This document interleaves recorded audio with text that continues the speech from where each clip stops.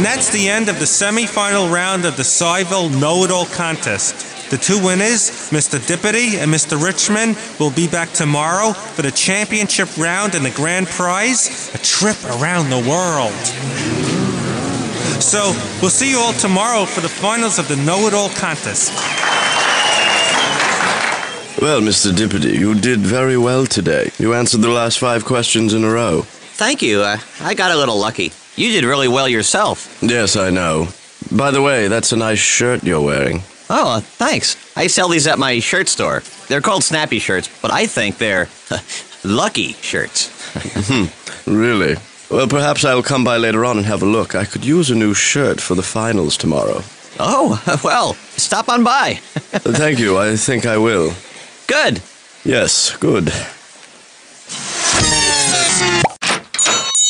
Good day, Mr. Dippity. Oh, Mr. Richmond. Welcome. This is my fiancée, Monique. Bonjour. Right back at you.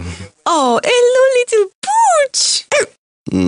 Mr. Dippity, I would like to buy one of your lucky shirts to wear at the contest tomorrow. Well, they're not really lucky shirts. Those are called snappy shirts. We just got them in from France. Really? I will take one in white. Oh, I'm wearing a white one tomorrow, too. In that case, I'll take black. Do you deliver? Sure, absolutely. We deliver. Good, because I don't carry. I'll be at home in 1 hour. Oh, very well, Wedgwood. Better make that 1 hour and 5 minutes. Here's my address. Hi, you open? Oui? Yeah, you. You open? Oui? Yeah, you. Who else would I be talking to? Yes, we are open. Hey, you're the guy from the Know-It-All contest. Yes, that's right. And you are? Doug Savage, Science Court Attorney. Are you the lawyer who's never won a case? I prefer the word not yet. Ah. Mr. Richmond, I'm surprised you're not wearing a short-sleeve shirt tomorrow. I heard it's going to be very hot. I can take the heat, Mr. Savage. Me too. We'll see who withers first. Wedgwood, are you ready? Oh. Good. Let's go. Good day. Mr. Savage, Wedgwood. Oh. Well, the door's shutting. Goodbye. Goodbye. Hi, and welcome to the grand prize round of the Know-It-All contest. I'm your MC, stenographer Fred. You each have 15 seconds to answer the question correctly. If you answer it incorrectly, the other person has to answer it in order to be declared the grand prize winner. Okay? Yes. Okay. Okay, so here we go. The category is history. Jessica, may I have the questions, please? Thank you. Okay, and the first question goes to Stephen Dippity. Who was the first African-American woman to crusade against slavery in the 1840s and then crusade for women's rights in the 1850s? You have 15 seconds. Sojourner Truth. A very courageous woman. Correct. Wow, he was good. So was she. Next question is for Mr. Richmond. Who was the first man to set foot on the moon? It's very, very warm up here. First person on the moon. Neil Armstrong. That's correct. Well, we have a tie after round 1. Now, round 2. Okay. The category is geography. Jessica, may I have the questions, please? And the first question is for Mr. Dippity. Which country is not located in South America? Costa Rica, Brazil, or Bolivia? Costa Rica. Correct. Costa Rica is not located in South America. It's in Central America. Next question is for Mr. Richmond. Which continent is not located on the equator? South America, Australia, or Africa? You have 15 seconds. The equator. That's very hot. I'm very hot. 10 seconds. Feel faint. Too hot. Must sit down. I'm sorry, Mr. Richmond. You didn't answer the question in time. Mr. Dippity, do you know which of these 3 continents is not on the equator? Australia? That's correct. You're the new champion. Wow, I won! I can't believe it! I'm going around the world! That's enough, Mr. Savage. I'm fine. Are you sure? Yes, I just got too hot. I felt faint and couldn't think straight. Oh, man, I get that all the time. What causes it? I think it comes from not knowing any answers. But I knew the answer. That's strange. You seemed fine when I saw you yesterday at Mr. Dippity's store. Wait a minute, Mr. Savage. That's it. What? What's it? I bought this shirt from Mr. Dippity. He probably dipped it in some sort of chemical that would make me hot and dizzy. Hey, maybe that's why his name is Dippity, because he likes to dip things. Do you think so? Seems a little far-fetched.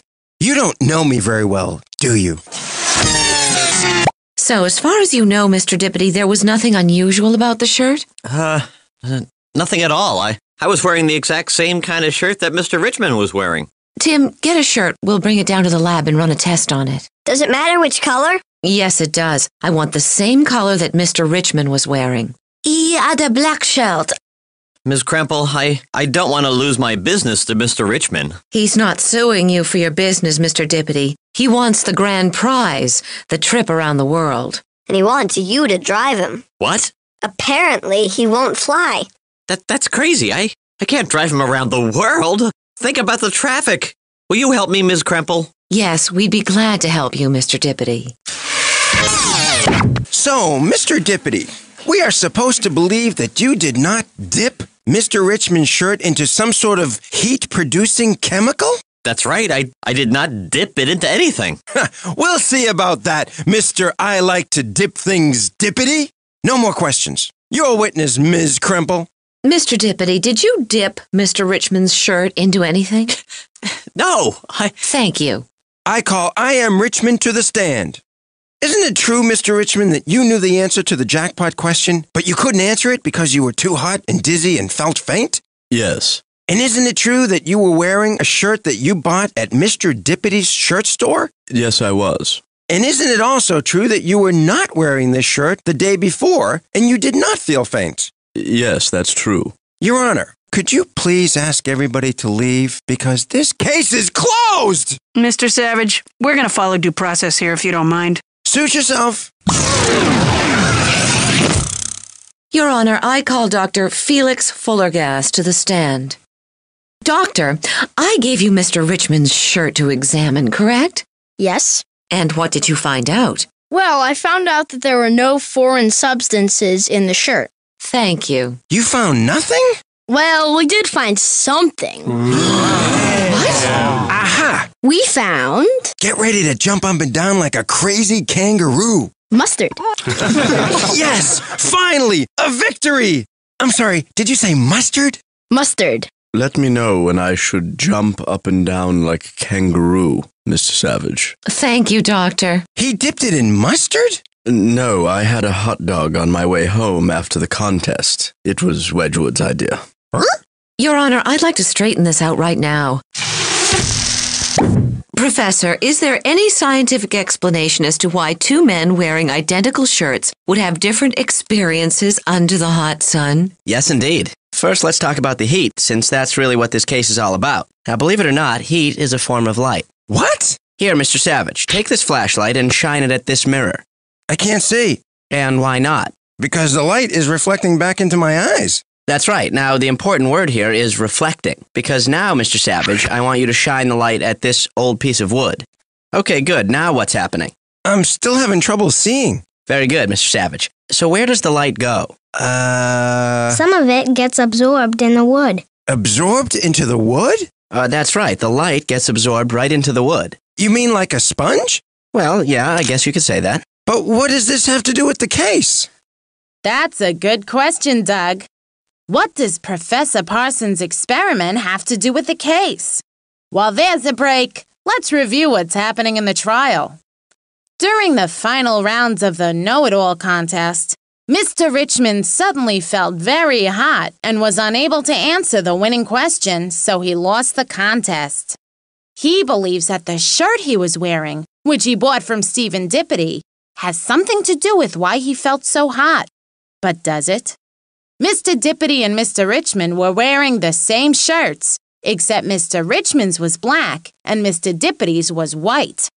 Does the color of the shirt have anything to do with heat? Let's go to the science court lab to conduct our own experiments about heat.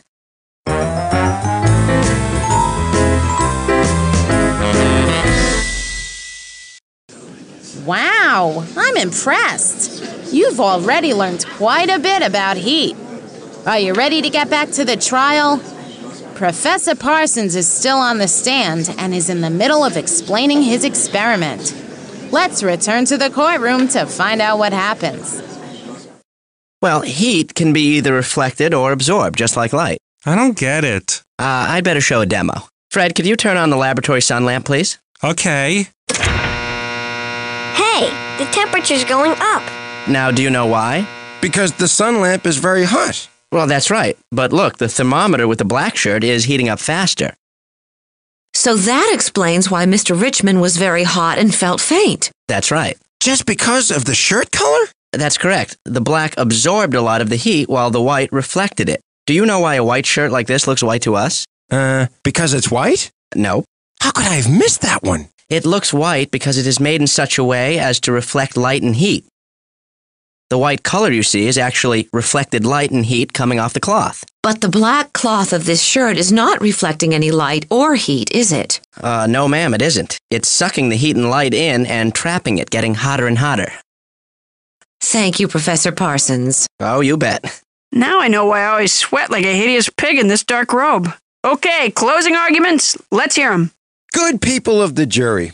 What if Dr. Fulligas found something other than mustard? Huh? Think about it. Then Stephen Dippity would really be guilty. Hey, that rhymes. Sort of. How much more guilt do you people need? Thank you. Okay, Mr. Savage, thanks for keeping it short and confusing. Miss Grimple, go ahead. Thank you. Ladies and gentlemen of the jury, Stephen Dippity did not dip Mr. Richmond's black shirt into anything. Mr. Richmond was hot and felt faint because his dark shirt absorbed a lot of light and heat from the hot sun. It did not reflect it. Heat and light might bounce off things, it depends on what they hit. Or sometimes they will stick to things, it depends on what they hit. If they bounce, it's called reflecting, and the thing stays really cool. If they stick, it's called absorbing, and stuff can get hot as a rule. Heat and light might bounce off things, it depends on what they hit. Or sometimes they will stick to things, it depends on what they hit.